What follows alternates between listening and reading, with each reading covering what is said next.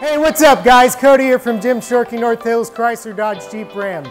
I'm here with my buddy Pat Nessler, who won a 2022 Dodge Challenger Superstock. Now normally the Hellcat Red Eyes come with a 797 horsepower, but this has a recalibrated powertrain giving it 807 horsepower. You got the red key that unlocks that, and then a black key for your normal daily driving. Now this thing is massive. It's got a 6.2 liter supercharged Hemi V8 engine. It's got your wide body with the drag radial tires too. It's also got launch control, so when you're out on the drag course, you can actually launch it at a certain RPM, just kicking you off like that. I'm real excited for him. We wish him the best of luck with his new Superstock.